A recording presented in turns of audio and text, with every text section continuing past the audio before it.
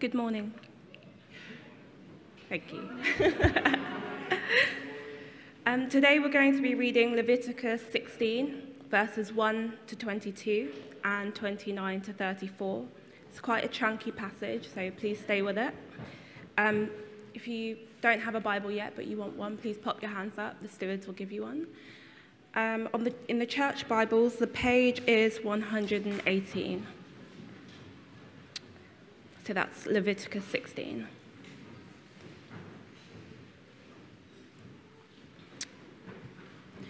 The Lord spoke to Moses after the death of the two sons of Aaron who died when they approached the Lord. The Lord said to Moses, "Tell your brother Aaron that he is not to come whenever he chooses into the most holy place behind the curtain in front of the atonement cover on the ark, or else he will die. For I will appear in the cloud over the atonement cover. This is how Aaron is to enter the most holy place. He must first bring a young bull for a sin offering and a ram for a burnt offering. He is to put on the sacred linen tunic with linen undergarments next to his body. He is to tie the linen sash around him and put on the linen turban. These are sacred garments, so he must bathe himself with water before he puts them on. From the Israelite community, he is to take 2 male goats for a sin offering and a ram for a burnt offering. Aaron is to offer the bull for his own sin offering to make atonement for himself and his household. He is to take the 2 goats and present them before the Lord at the entrance to the tent of meeting. He is to cast lots for the 2 goats, one for the Lord and the other for the scapegoat. Aaron shall bring the goat whose lot falls on to the Lord and sacrifice it for a sin offering. But the goat chosen by lot as the scapegoat shall be presented alive before the Lord to be used for making atonement by sending it into the wilderness as a scapegoat. Aaron shall bring the bull for his own sin offering to make atonement for himself and his household, and he is to slaughter the bull for his own sin offering. He is to take a censer full of burning coals from the altar before the Lord and 2 handfuls of finely ground fragrant incense and take them behind the curtain. He is to put the incense on the fire before the Lord, and the smoke of the incense will conceal the atonement cover above the tablets of the covenant law so that he will not die. He is to take some of the bull's blood with his fingertips, sprinkle it on the front of the atonement cover. Then he shall sprinkle some of it with his fingers 7 times before the atonement cover. He shall then slaughter the goat for the sin offering for the people, and take the blood behind the curtain and do with it as he did with the bull's blood. He shall sprinkle it on the atonement cover and in front of it. In this way he will make atonement for the most holy place, because of the uncleanness and rebellion of the Israelites, whatever their sins have been. He is to do the same for the tent of meeting, which is among them in the midst of their uncleanness.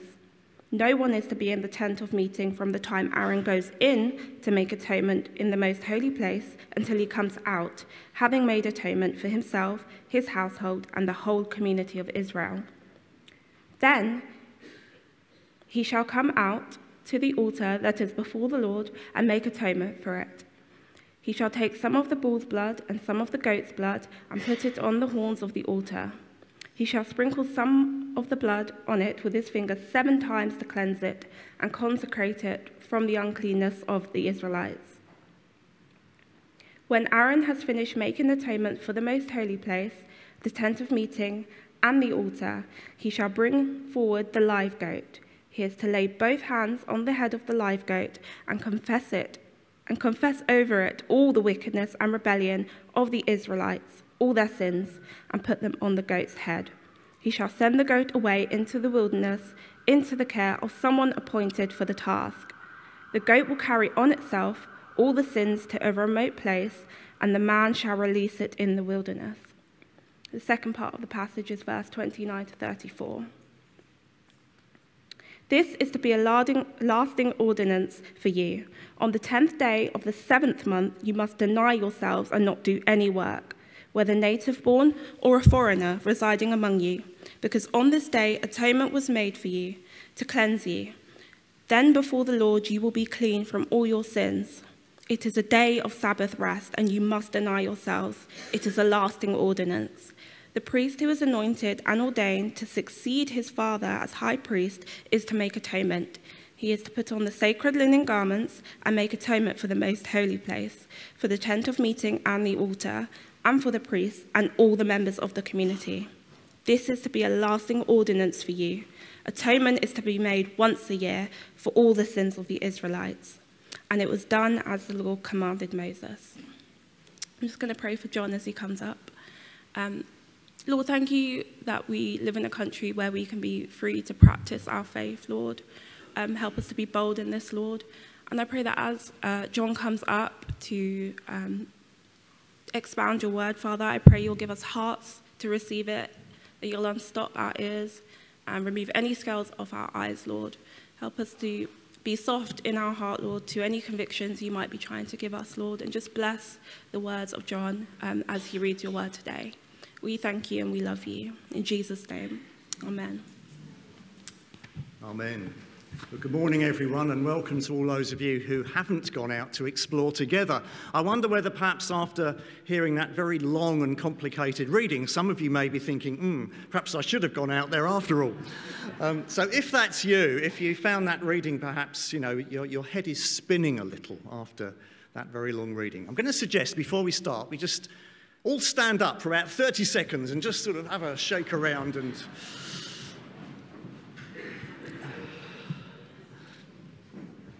Okay, that'll do. Please sit down again. So this morning we're continuing our mini-series entitled Echoes of Easter, where we're looking at some of the Old Testament passages and prophecies which look forward to and in a sense foreshadow the coming of the Lord Jesus and his sacrificial death for us. Remember, last week we looked at the Passover and remembered the time when the Lord rescued his people from slavery in Egypt. And he saved them from his judgment, the death of the firstborn in the land of Egypt, by the blood of lambs sacrificed on their behalf as God had commanded them. And from that time on, the Passover was remembered annually as the time of new beginning for God's people. Well, today we're looking at another hugely significant annual festival that God gave his people in the period following their exodus in the wilderness. And here in Leviticus 16, we read about the Day of Atonement.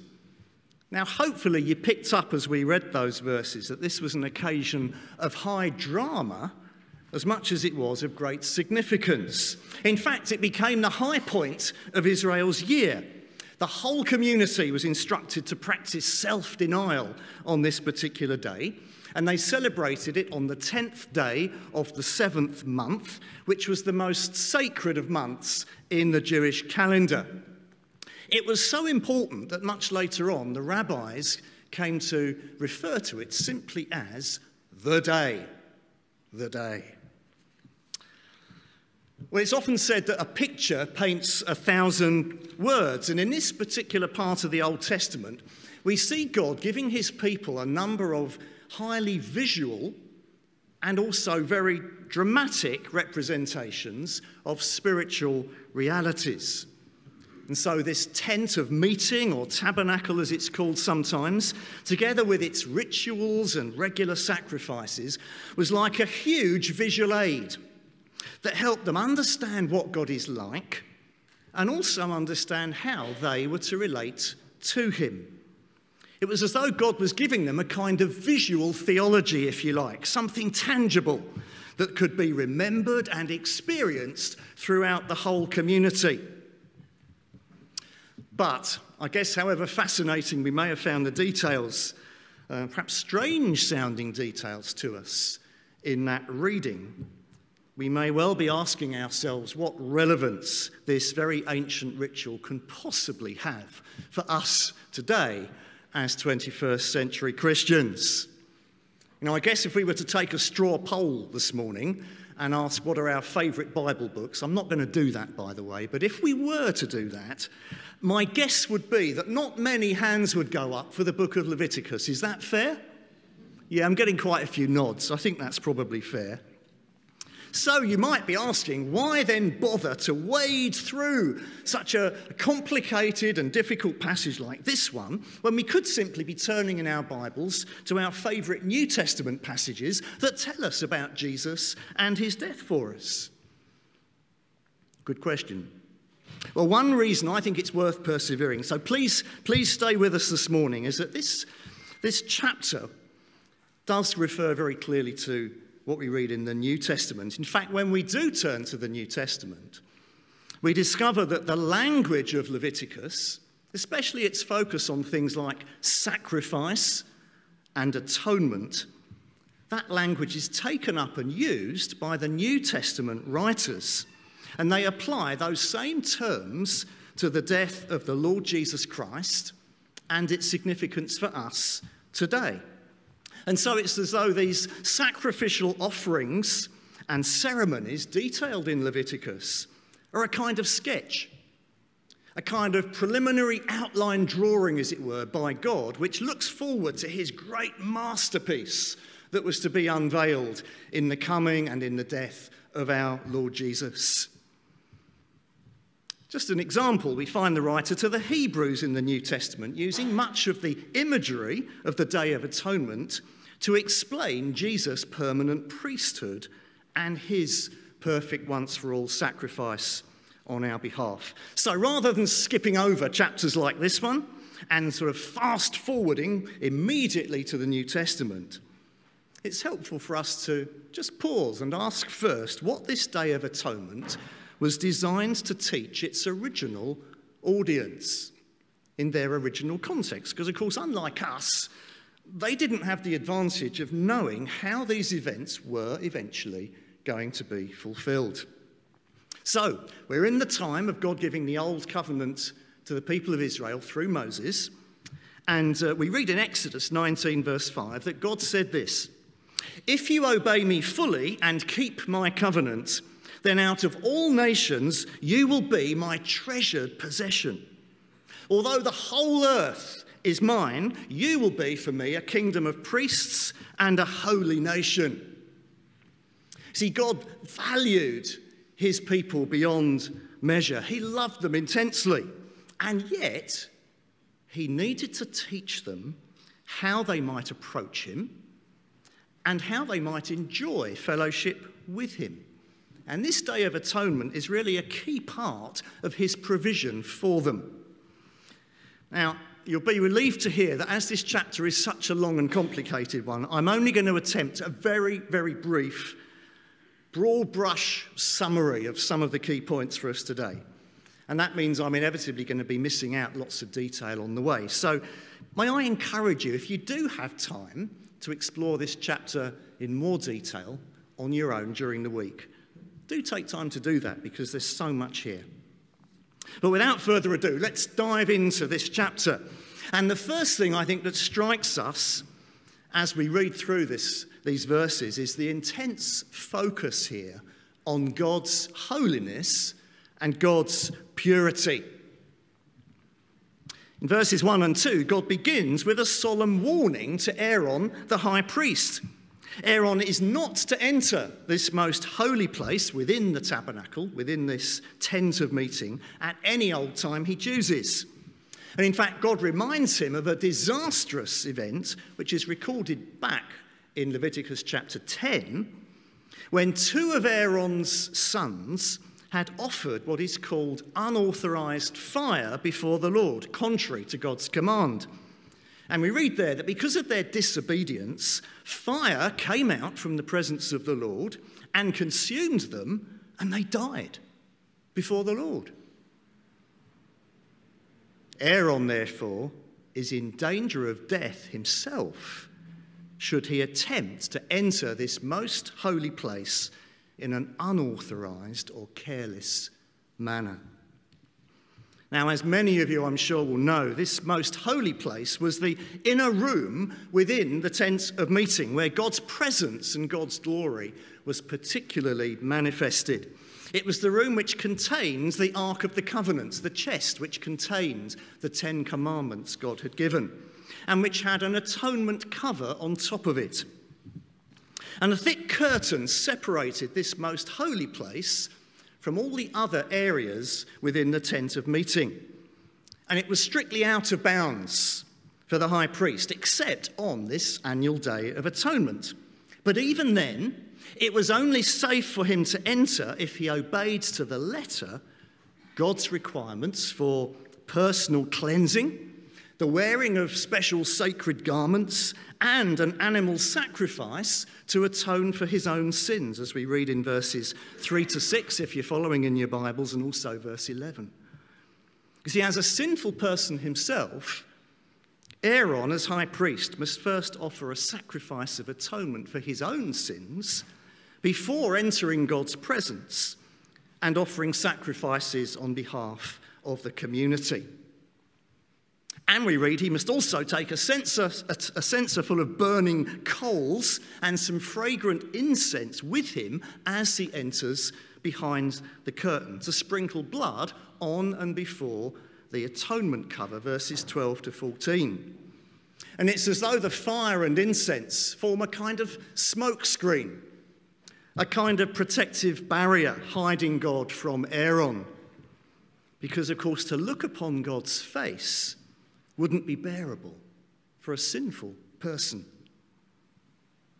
Now, the curtain then separating the most holy place from the rest of the tent of meeting served as a kind of protective barrier for the priests. And years later, a similar curtain separated the most holy place within the Jerusalem temple. And so when we do move into the New Testament, we find the gospel writers, Matthew, Mark, and Luke, each record that curtain of separation was torn in two from top to bottom at the very moment when Jesus died on the cross. So here then is the first key message, which is illuminated and visualised by the physical layout of the tent of meeting and also these extensive preparations that the priest had to go through. God is absolutely holy. He's perfect in every aspect of his being, and he's therefore separate from his imperfect people. He's set apart from them, even while dwelling in their midst. His holiness can't be compromised or breached in any way by the presence of anything which is unclean or unholy. Although God lives with them and grants his many blessings to them, there are strict limits on their ability either to see God's face or to enter his presence. God is holy and they are not. Now, in case we're tempted to think that God has changed in some way since these Old Testament times, the New Testament tells us very plainly that God is the same yesterday, today, and forever.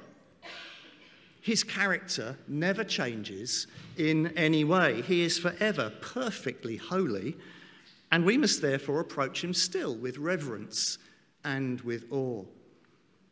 In the New Testament, in Hebrews chapter 12, verse 28, we read this: "Therefore, since we are receiving a kingdom that cannot be shaken, let us be thankful," as we were thinking this morning, "and so worship God acceptably with reverence and awe, for our God is a consuming fire." Note, is a consuming fire, not was a consuming fire. And so God is still the Holy One, and he can never allow his holiness to be compromised by the presence of sin or uncleanness in his dwelling place. And today, as then, the Bible says the wages of sin is death. You know, God can't simply overlook our sin or turn a blind eye to it. His holiness means that we dare not minimize or trivialize the reality and the seriousness of our sin. Yes, he loves us beyond measure, but his love is a holy and a purifying love. He longs to cleanse us, and he commands us to take hold of the sacrifice of atonement that he has provided for us. Only then are we safe from the penalty of death, and only then can we be welcomed into his presence. But now let's leave those initial preparations for a moment and move on to what is really the main focus of the day, where the high priest is told to take 2 goats and present them before the Lord, verses 7 and 8. And we're told that chosen by lot, 1 goat is said to be for the Lord, and the other is for the scapegoat. The first goat is slaughtered as a sin offering for the people, verse 15, and its blood is sprinkled on the atonement cover in the most holy place and in front of it. Verse 16 says that in this way, the priest will make atonement for the most holy place and the tent of meeting, both of which have become defiled because of the rebellion and uncleanness of the Israelites. Big statement, isn't it? Likewise, verses 18 and 19 speak of Aaron making atonement for the altar to consecrate it from the uncleanness of the Israelites. So on this very special day, the whole sanctuary is cleansed, as well as the people themselves. Every part of this tent of meeting, the place where God lives among his people, must be absolutely pure for him to dwell there. And so here's a second point, which I think this chapter highlights for us. And that is how pervasive and all-encompassing are the sins which pollute and spoil not only the individual worshippers, but also their community and the very environment in which they worship.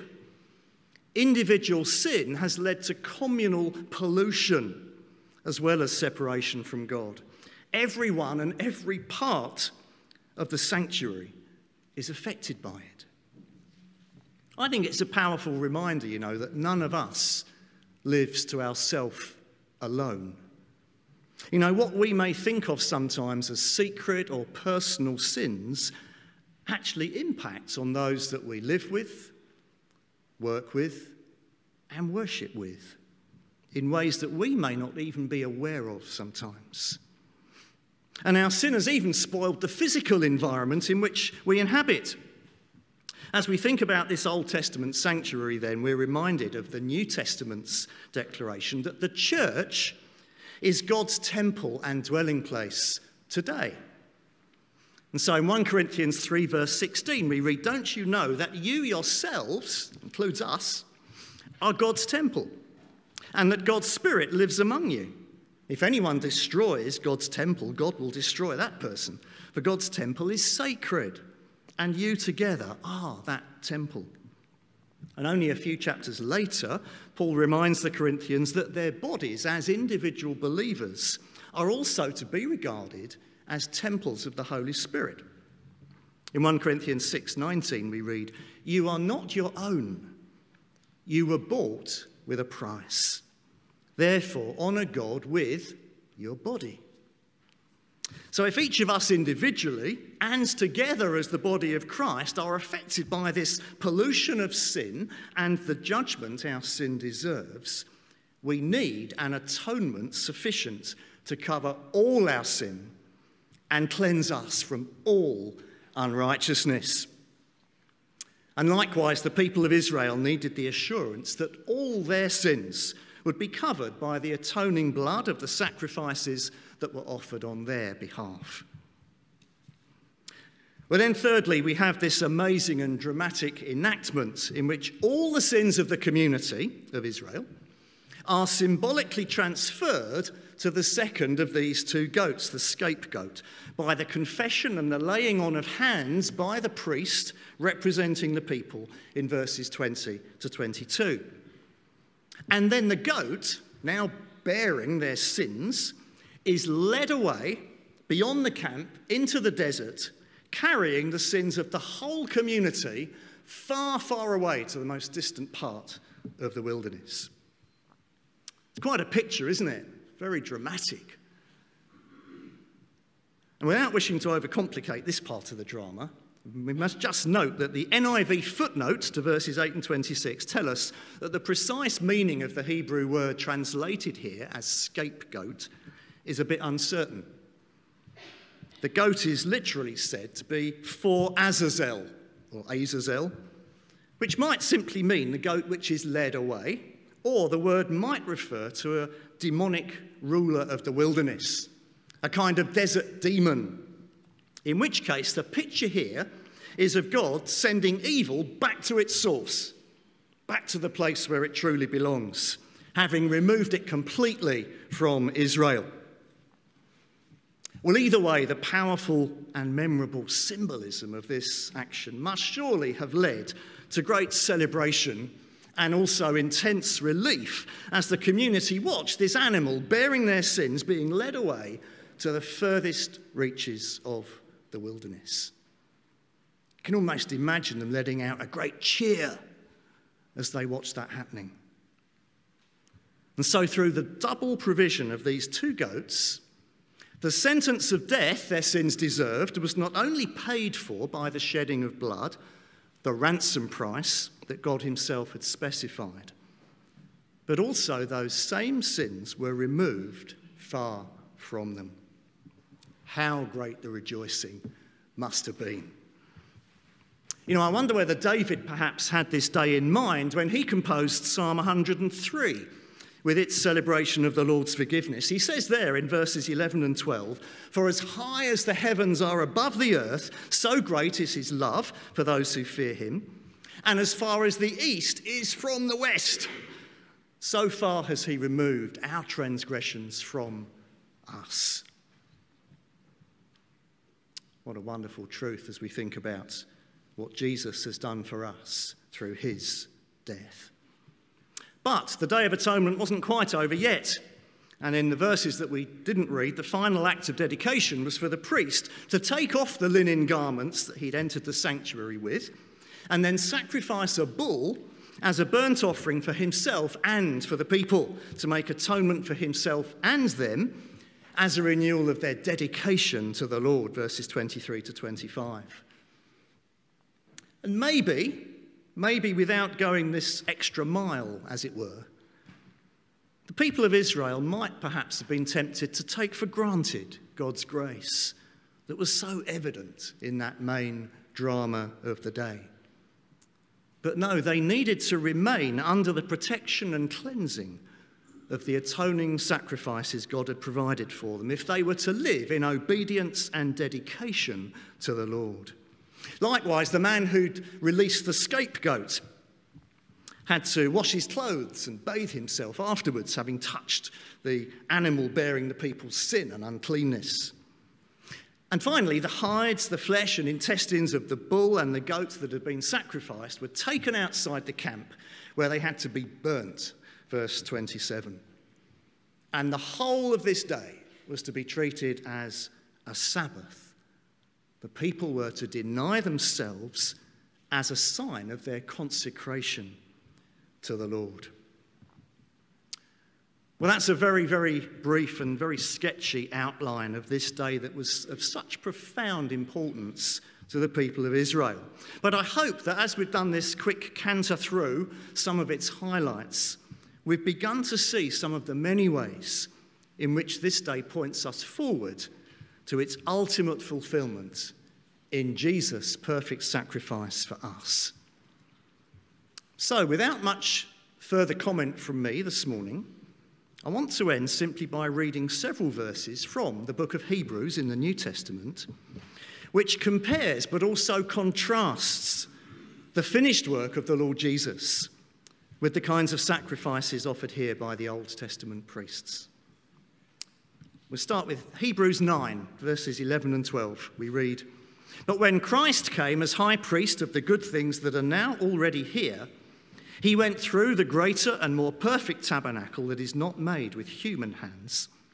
That is to say, is not part of this creation. He didn't enter by means of the blood of goats and calves, but he entered the most holy place once for all by his own blood, so obtaining eternal redemption." And I'm going to move over to the following chapter, Hebrews 10, where the writer encourages us to persevere in our faith as we remember all that Jesus has accomplished for us through his sacrificial death. And he says there in Hebrews 10:19, "Therefore, brothers and sisters, Since we have confidence to enter the most holy place by the blood of Jesus, by a new and living way opened for us through the curtain, that is his body. And since we have a great priest over the house of God, that is Jesus, let us draw near to God with a sincere heart and with the full assurance that faith brings, having our hearts sprinkled to cleanse us from a guilty conscience and having our bodies washed with pure water. You see where the symbolism comes from Leviticus? Let us hold unswervingly to the hope we profess, for he who promised is faithful. And let us consider how we may spur one another on towards love and good deeds, not giving up meeting together as some are in the habit of doing, but encouraging one another, and all the more as you see the day approaching. That's what we've been doing today. We've been encouraging one another as we think and as we prepare our hearts for Jesus coming again. So this morning, let us draw near to God as we come to the time of communion with reverence and awe, remembering that he is the Holy One. Well, let's also enter his presence with confidence and with joy through the atoning blood of Jesus, our perfect sacrifice. You know, Jesus said that he had come to give his life as a ransom for many. And he's not only redeemed us from the penalty of our sin, but he's also removed our sins far from us. So let us be those who deny ourselves and instead offer him a sacrifice of praise, worship, and obedience. Amen.